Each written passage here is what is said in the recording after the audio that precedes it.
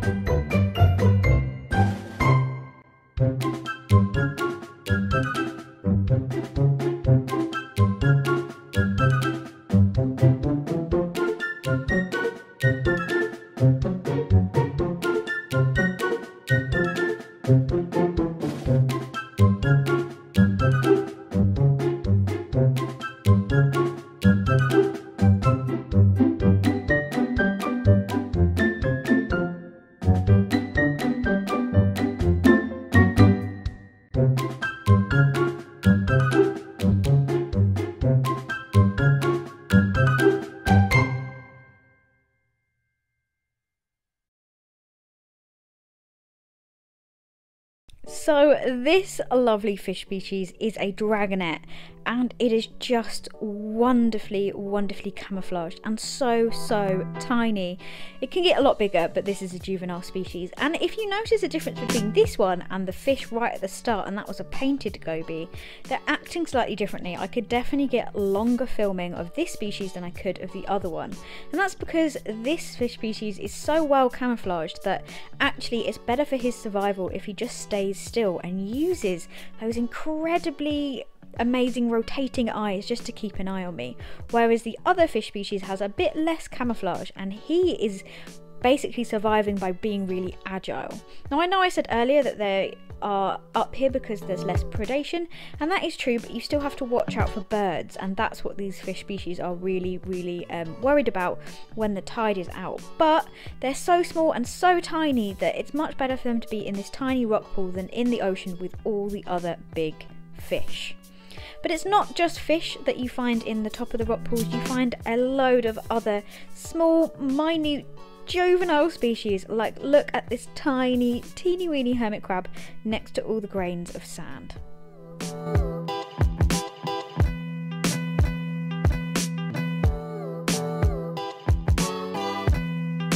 You also find things like amphipods, which love to live under rocks, and teeny weeny juvenile crabs that just like to hang out and stay out the way because they are so small, but their camouflage, especially at the juvenile stage, is really, really well done.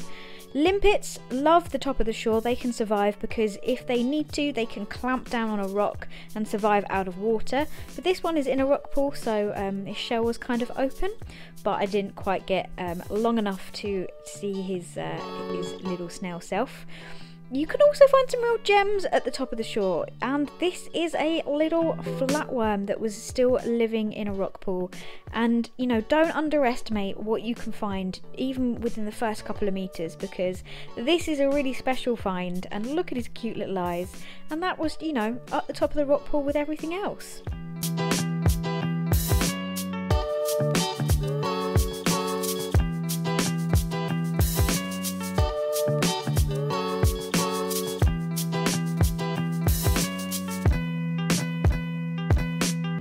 An organism with a shell that is able to clamp onto the surface, you're able to survive a lot better at the top of the rocky shore.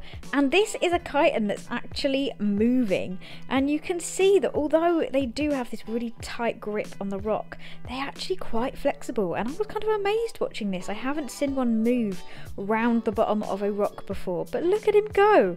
It's yeah, it's like the gymnast of, you know, the hard shelled things of the rocky shore. I was very impressed.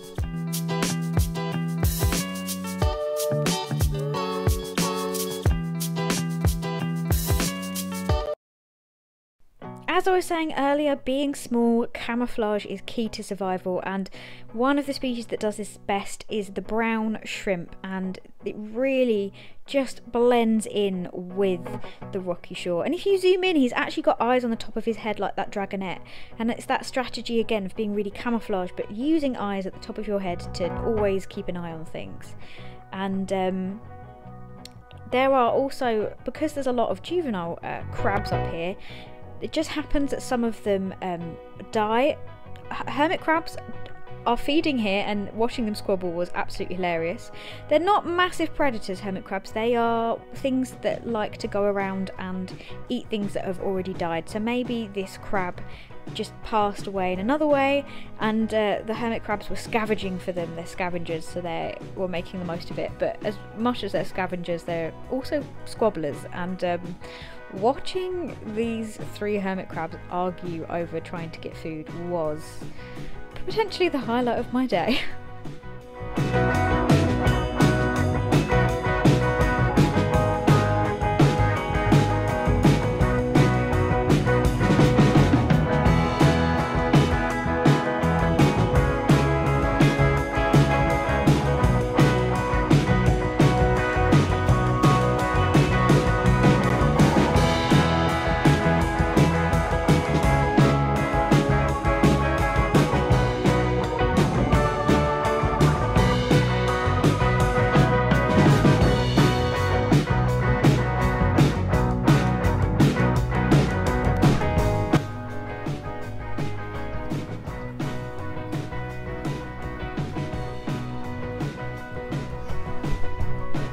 So if you watched the lower shore video, look, that is literally the bit of concrete that we were at the other end of that ended and we were rock pooling. That is incredible. Hi everyone, Elizabeth here from a distant beach and future again. If you haven't seen this video, I also had to pop onto the end of that. Basically the tide was coming in so unbelievably fast and I forgot to film, or didn't have time to film the outro bit before the tide came in. So I'm doing it now. And I also wanted to say, there was something that I spoke about but the audio was ruined, which seems to be a theme this year, and that was the fact that I loved showing particularly the upper shore one, because all that I found there was literally within the first couple of meters of the shore. The first couple of meters, it was incredible. Got kids and you're worried that getting to the bottom of the shore is going to be really difficult, or maybe you just don't want to risk going right out. Maybe you just want to go rock pooling with the least amount of effort, but you're worried that all this work to go to this place is not going to be worth it. Well, I tell you, it is. All of that life was found in the first few meters of that rock pool, and that is what's great about rock pooling, is that every single meter makes such a difference. And the biggest difference in that 1 meter change is probably the meter from the bit of beach that very rarely just gets covered by the tide at the top, and the bit that hits the top of the rocky shore. Because in that 1 meter you go from terrestrial, pretty much creatures that can only live in air, to marine creatures, and you'll find the fish and crabs and hermit crabs and seaweeds and snails and everything instantly right at the top of the shore as well. So I just loved the fact that I knew that I would be able to find a rock pool with so much life in, and I managed to do it and capture it for you and take it into consideration. So I usually rock pool, it takes me maybe 4-5ish hours, 4 hours maybe, to film a rock pooling vlog. So that's all the creatures. I only had about 20 minutes, 30 minutes at the top of the shore before the tide came in, and we found all that in 20-30 minutes.